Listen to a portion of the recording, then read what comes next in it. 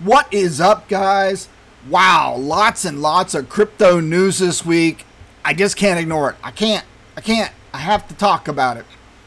Here we have a new Senate bill which would make Bitcoin legal tender in Arizona. Make it currency. Make it a store of value. It is a bill that was just introduced by Senator Wendy Rogers. She introduced a new Senate bill which would make Bitcoin legal tender across the Grand Canyon state. Awesome, man. Stuff is happening. We got the old Biden administration there going out talking about coming up with ways with regulating Bitcoin. And now we got some more positive news. Not that regulation's great, but more positive news that the state of Arizona is considering making it legal tender. This is really good for adoption and getting normies on board. And who knows what's going to happen next. It may be the first domino to fall where other cities, states come out and say, hey, these guys are trendsetters. These guys have something going on here. El Salvador is doing it. Let's look at this. Arizona, they're doing it. I want my state to do that. So I bet if Arizona does it, Texas will do it, and Florida will do it. Those are the most productive states, it seems like. All right, let's look at this real quick. Oh, what do we got? Let's go. New Senate bill would make Bitcoin legal tender in Arizona. Cryptocurrency use possibly coming soon. Possibly coming soon. I love it.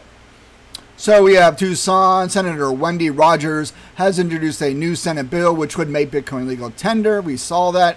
So here is the SB. Is that State Bill 1127? I'm guessing. I'm not a politician or a legal person. But remember, everyone thinks you have to be like a lawyer and have to be a politician or go into government to represent people. No, you just have to represent the will of your constituents. It's not that hard. Everyone should run for office that you feel you want to make a difference. You don't have to be a lawyer or a trained politician. Those are probably the worst people. You want average Joe who knows what it's like to pay taxes and knows how the value of crypto is. You want people like that. Anyway, that's off my soapbox. All right. The bill defines cryptocurrency as, let's see, any form of digital currency in which encryption techniques are used to regulate generation of units. Anyway, it goes through, and it does mention right here they're operating independently of a central bank. Central bank has been the problem throughout history. We want to get rid of that, and that's scaring some of these old timers. You know what I mean? Some of the legacy guys out there, they don't like crypto. They don't like decentralized. They want to wrangle this in there, and that may be part of the Biden thing with the regulation. I don't know. When they lose control of the money, they're going to lose their power. So you got to wonder about that. All right, central bank. It's independent of that. It's including Bitcoin, Ethereum, Litecoin, and Bitcoin Cash. I'm so glad they mentioned Litecoin. I don't know what the deal is with Litecoin, if it's going to be around or not. I own lots of it. I hope it just goes up. Please. All right. Then they even define cryptocurrency issuer means an issuer of any form of cryptocurrency, including Bitcoin, Ethereum, Litecoin, and Bitcoin Hash. If this bill passes, it would take effect from and after Saturday, December 31st. And I think the state, I have to look, I think they're voting for a new governor this year, and I think the way the winds are blowing, the old school kind of wishy-washy ones are going to be gone, and I think they're going to get a real person in there that knows how to run a state, and it runs it for the people, right? Not for the interest. And that's just from hearing stuff around and reading some articles. So hopefully they get a new governor in there, and then you got this senator lady here who's pushing the bill, and there may be some really awesome positive stuff coming out of Arizona related to cryptocurrency.